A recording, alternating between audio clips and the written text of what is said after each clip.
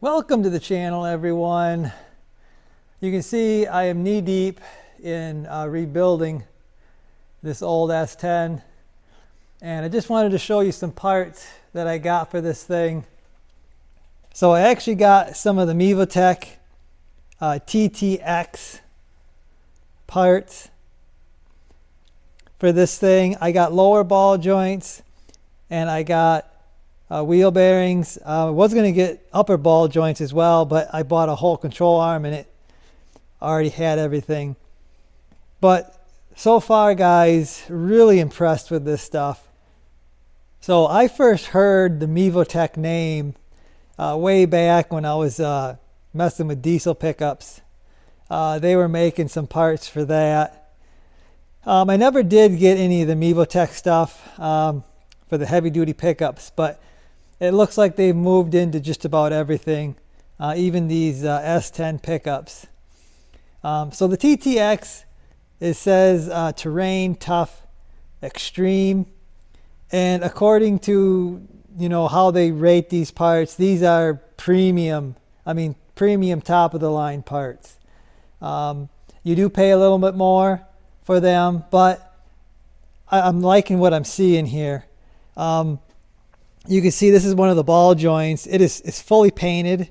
It's not bare metal. It's got looks like a really nice boot.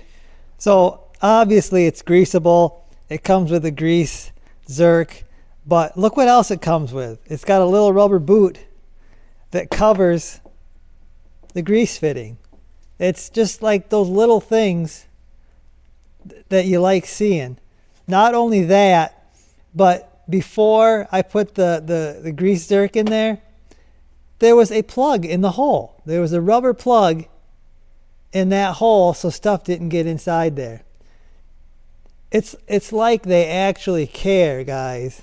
And then it comes with this normal stuff. You got bolts to bolt this in. It's got a little bit different castle nut than I've ever seen. And along with that, it's got a little bit different of a cotter pin than I've seen. So maybe this is a better way to do it.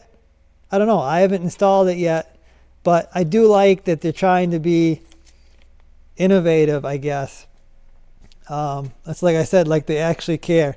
Right down to the boxing. The boxing is they've got stuff separated in here, and it's just not all just throw it in there.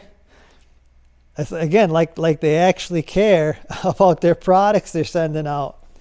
So this is the wheel bearing, guys. And one thing I don't like is when companies do stuff like this.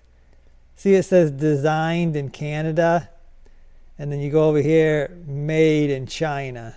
Okay, so don't get me wrong, guys. China, they can make good parts. They just have to be quality checked. You can get good parts from China. Like I said, there's just got to be a quality control in place. Again, super nice packaging. And check this out, guys. They have hardware. They send you the bolts to bolt this onto your knuckle. Not only that, they have an axle nut. They got a new axle nut, which you're supposed to do, but I've never gotten an axle nut with a wheel bearing, even on a big heavy duty truck, which is so nice. These are actually, they're coated too with some sort of paint, which is nice, especially in the salt area like I am. And look at how they package them. So the threads don't get all damaged. They're in these little, I don't even know what they are, but they're in this little plastic fishnet stuff. Also looks like they got some locking compound on the threads.